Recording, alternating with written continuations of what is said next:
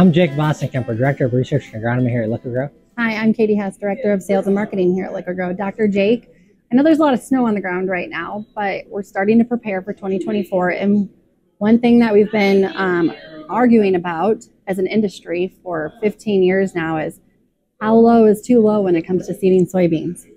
That's a great question. And yeah, so I've been getting a couple questions from the countryside regarding this subject, which, as you suggest, it comes up every year.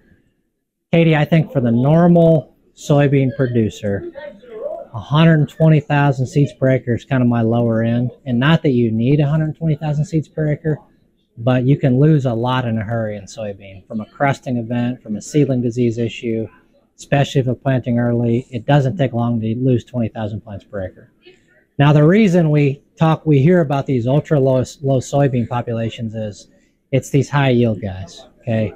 If your objective is to grow 150 bushel soybean or 120 bushel soybean, it does make some sense to reduce your seeding rate to maybe 80,000 plants per acre, because what happens with those higher populations, those plants get so big, they get so much top growth, they fall over.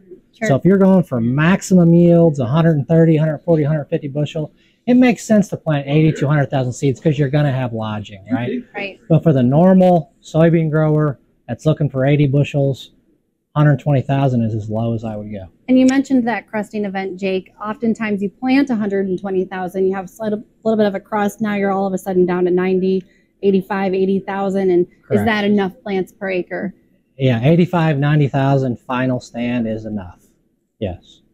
Okay, Jake, so what about on the high end? You know, you don't have a lot of guys probably doing it much anymore here in our territory, but you still hear of some 175s, 180,000. When is that appropriate? Is it ever appropriate? Well, I would say that on some pretty tough ground where it's hard to get canopy, 160, 170,000, that makes agronomic sense.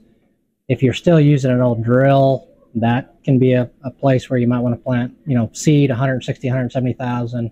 But for the grand majority of us, that would be way too much in general. And just like I talked about lodging in the high yield environments, if you get that high and you have a good farm, you can even have lodging up there at that 160, 170, 180. To give you a little bit of background here, in my past life, we had a maximum yield trial we were running in soybean. So we had all kinds of inputs and then took away inputs, and seeding rate was a part of that. When we planted 180,000 seeds with the maximum yield components, it lodged every single time. At 140, it stood pretty good. 180, always lodged.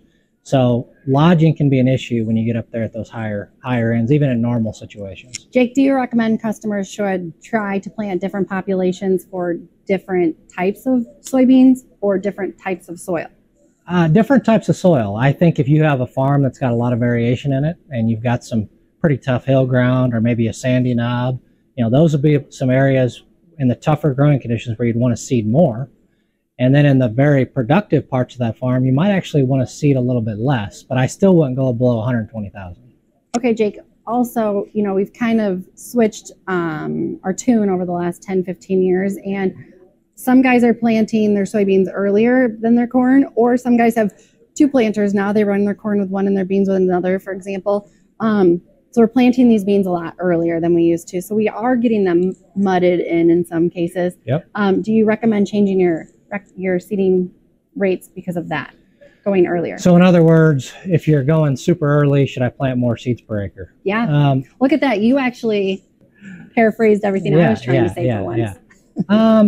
No, Katie, I don't necessarily think that's necessary. I think that if you're, planting ultra early, I still think 120,000 seeds per acre should be that should be the minimum, but I don't necessarily think that you need to go up to 160 or 170 because you're planting early. I think the most important thing to think about with early planting is full seed treatment package, all the fungicides, the Levo. That's worth it. That's definitely if you're going to plant early like that. Yes.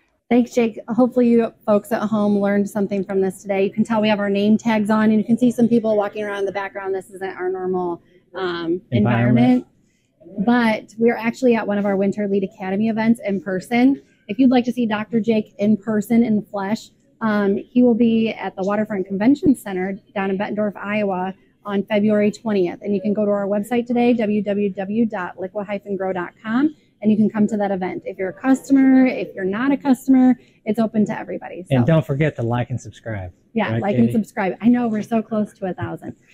Thanks. Have a great day. Stay in the know with Liqui-Grow.